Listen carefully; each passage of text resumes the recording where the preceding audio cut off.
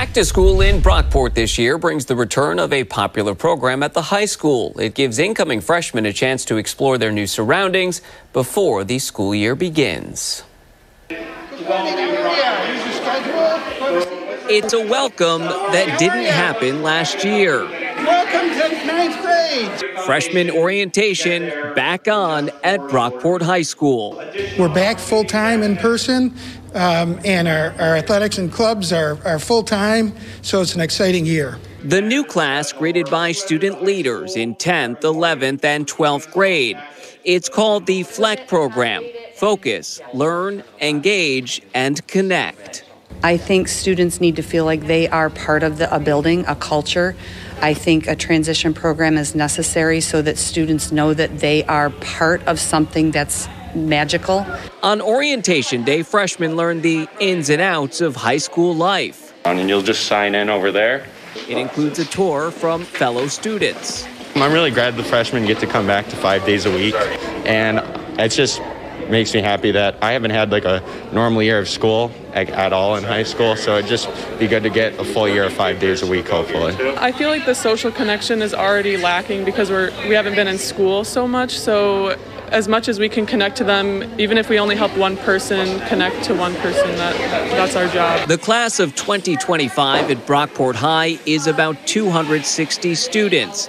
Their interactions with upperclassmen don't end on this day. They teach lessons every Monday. We have a curriculum, so they are in front of their students, learning how to public speak, learning how to connect. If they need tutoring, they help them with tutoring. For staff and students, the return to the classroom full-time is exciting.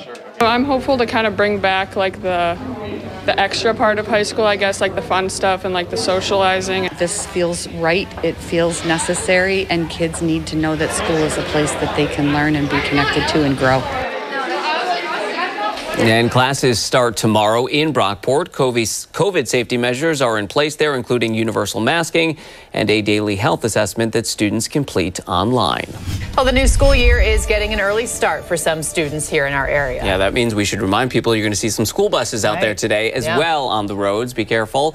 Penfield Schools, one of the districts opening today. Sam Carter is live there this morning outside of the high school. And Sam, this is always an exciting time of year, but I think especially this year for so many students who are excited to be back full-time in the classroom.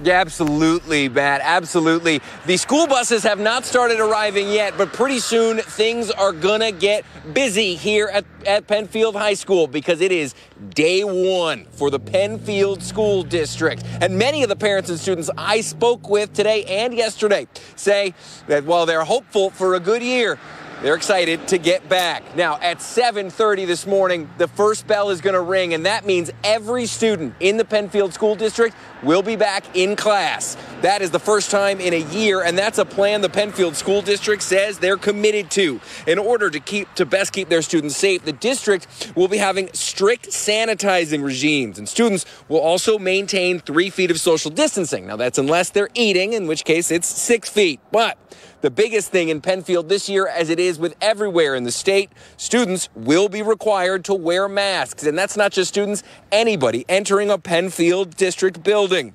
And while you have to mask up, some of the students and parents I spoke with say, while it's not ideal, after almost a full year on a hybrid learning model, they'll do whatever it takes to get back.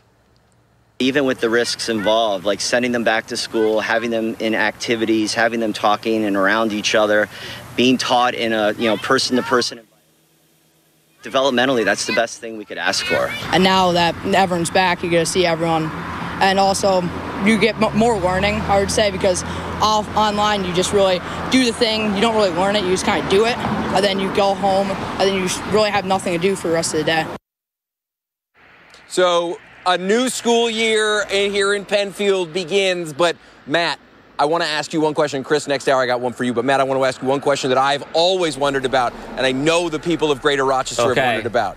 Did you ever in high school have frosted tips? I never had frosted tips, but I will admit that you are lying. No, I never had, not in high school, college actually. But I did have, when it was cool in like elementary, middle school, I had the lightning bolt shaved into the side of my head. And at one point, my initials as well. You should bring that back. It's not. Actually, my nephew has it now, so it's making a return. Yeah. All right. Thanks, Sam.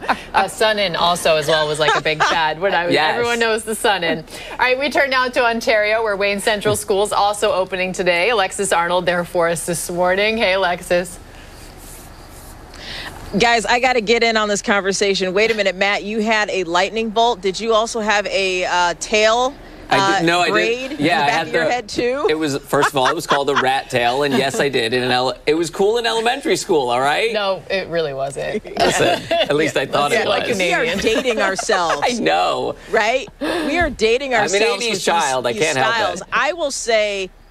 I will say in the 90s, when I was going to school, at least first grade, MC Hammer was big, so we were obsessed with those balloon pants, those baggy pants, and the slap bracelets and the patent leather shoes.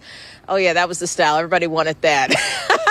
All is quiet at Wayne Central. We're outside the high school. We're going to be heading down to the middle school in just a few minutes here. But all is quiet right now. It's starting to get a little lighter out. But that's going to change in the next hour or so when students start to arrive. Of course, you've got the backpack. You're going to have the mask in addition to all your school supplies. And they're going to bring out the red carpet here with balloons. You can see the setup just inside the lobby, inside these doors here. It's about to get live, and you're going to see the hustle and bustle. And, of course, we'll bring all that to you. The big focus here that we've talked to staff about is meeting the social, emotional needs of the students. No surprise, it's been a weird, bizarre past year and a half with the pandemic that we are still in. And they are trying to do everything they can to make students feel at ease because they are back in the classroom, some for the first time in over a year, in person, in class, 5 days a week. And there's some changes that come along with that, some anxiety. So the big focus is making sure that students feel welcome. They are excited about learning in this different atmosphere, and they feel at home and feel at ease. And certainly easing the anxiety and maybe some fears and concerns of parents. But you know what? No doubt the students, the faculty as well, they've been working all summer to make sure that this first day of class, this whole school year goes off without a problem and everything is going as smoothly and according to plan as possible. We are going to talk to some faculty members here in the next half hour. We're going to scoot on down to the middle school campus, see what's happening there. And of course, we're going to bring you all that excitement live. And I can't wait to see what the students are wearing. You know, it's all about the shoes, the cool backpack, and the fashion. And we're going to see what they're sporting as they head off to class in about another hour and a half or so. It all gets real in Penfield tomorrow. Parents tonight are getting ready to send their kids back to school for in-person learning. 13 Wham's Tyler Brown says for the second year in a row, back to school is bringing some unprecedented challenges and a lot of uncertainty. Tyler? Yeah, Doug, the common theme here I heard from parents today is that this year there seems to be even more unknowns than last year, so they must prepare for anything.